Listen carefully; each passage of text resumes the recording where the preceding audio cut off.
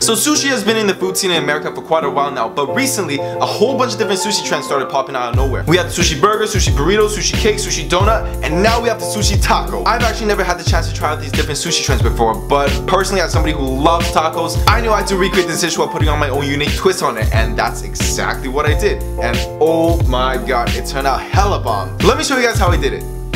So first we're going to cube our sashimi grade salmon and we're going to marinate that in some soy sauce and sesame oil. Now to make sure we actually have some Mexican flavors in this dish, we're going to slice up some tomatoes, red onions, jalapenos, green onions, cilantro, and we're going to add all of that into a bowl.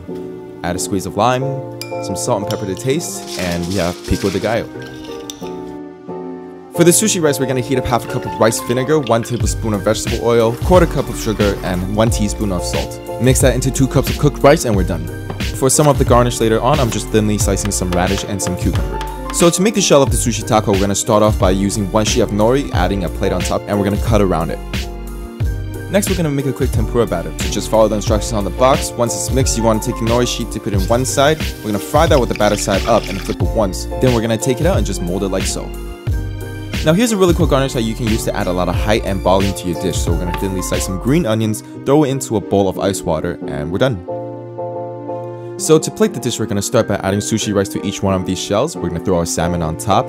And then aside from the garnishes and the pico de gallo that we made earlier on, I'm just adding in some toppings that I found at my local Asian supermarket, including unagi, crab meat, seaweed salad, and some masago. And lastly, I'm just going to top it off with some sesame seeds. And we're done. Now after all that work, let's give it a taste. Yo, that is so bomb.